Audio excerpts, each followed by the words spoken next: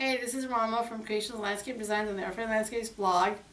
I wanted to go over with you the when and why you should hire a professional landscape designer. But before I do that, I make videos about drought-tolerant plants, California native plants, sustainability, anything and everything in between. So if you'd like to get more of that content in your feed, then hit the red subscribe button.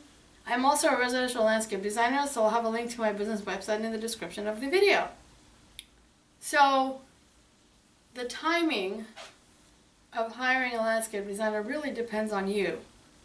Maybe you've lived in your house for 30, 40 some odd years and it was great, designed beautifully when you first moved in, totally kid-friendly, family-friendly, but now the kids have fled the nest and you want something different because after 30 years your tastes have probably changed.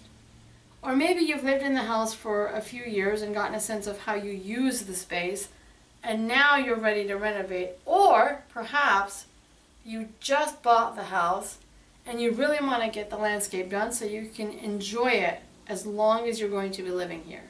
Regardless of what your situation is, the perfect time to hire a landscape designer is the time when you just do it. There's no right time.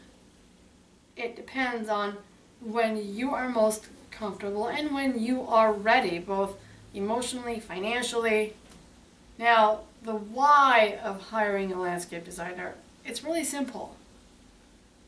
When you're designing a landscape, you take site measurements, you come up with concept ideas, a final design plan, meet with contractors, curate all the materials to make sure that everything is available, to make sure that there's the right drought-tolerant, sustainable materials.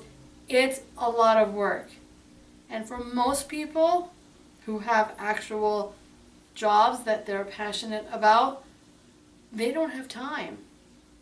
And that's why you would enlist the services of a landscape designer.